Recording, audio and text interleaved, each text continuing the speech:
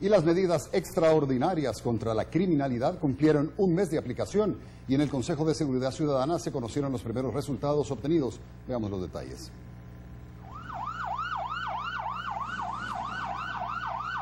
Después de más de un mes de haber implementado las primeras medidas extraordinarias por la seguridad en las cárceles, el ministro Mauricio Ramírez Landaverde explicó al Consejo de Seguridad Ciudadana los ilícitos que se han incautado para evitar que los reos ordenen crímenes desde sus celdas. Dentro de lo que han sido los registros, se han incautado más de 2.400 ilícitos que aún se mantenían dentro de estos 7 centros penitenciarios. Dentro de esto cabe resaltar más de 500 aparatos telefónicos que aún estaban dentro del sistema. Este material ha sido incautado.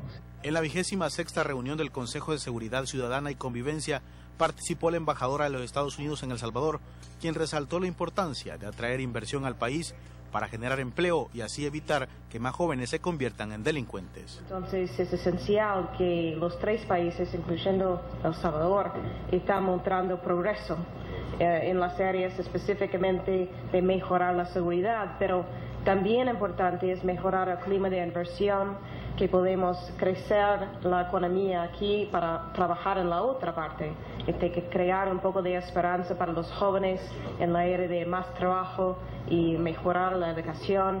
Asimismo, el gobierno ha desplegado a más de 1.600 soldados y policías al área rural y urbana a través de 2 fuerzas de tarea para controlar territorios en los 10 municipios más violentos del país.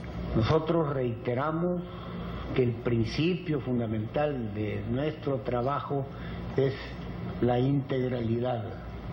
Con las medidas extraordinarias, ya lo hemos dicho, nosotros no vamos a militarizar el país. Y ya estamos, y lo hemos manifestado en varias ocasiones, pero sí vamos a ser duros con la delincuencia. El fiscal general Douglas Meléndez pidió al Consejo de Seguridad supervisar la ejecución de las medidas extraordinarias para evitar excesos y observar que las reformas legales se cumplan.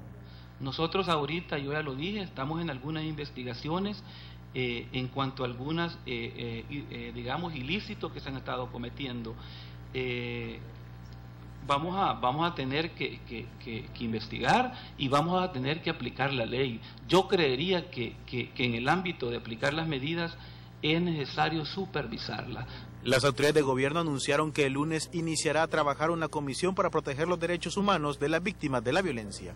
Walter Morán para Tele 2.